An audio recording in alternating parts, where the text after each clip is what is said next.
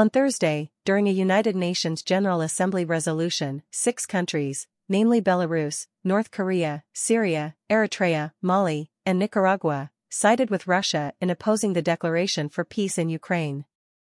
In contrast, 141 countries voted for the end of hostilities in Ukraine and for Russia to withdraw its forces. Although the resolution does not mandate Russia to leave Ukraine, it represents an international condemnation of Moscow's aggression. Compared to the 4 countries that voted against a similar resolution in October, this vote shows a slight increase in opposition.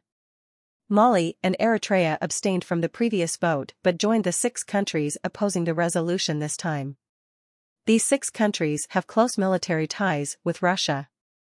Belarus attempted to remove much of the resolution's language through proposed amendments, but they were overwhelmingly rejected.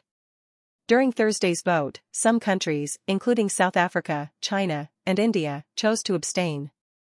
However, Ukrainian Foreign Minister Dmytro Kuleba still saw the 141-7 vote as a triumph, representing global support for Ukraine. Kuleba emphasized that many countries from Latin America, Africa, and Asia voted in favor of the resolution, defying the notion that the Global South does not stand with Ukraine. Friday marked 1 year since the Russian military invasion of Ukraine.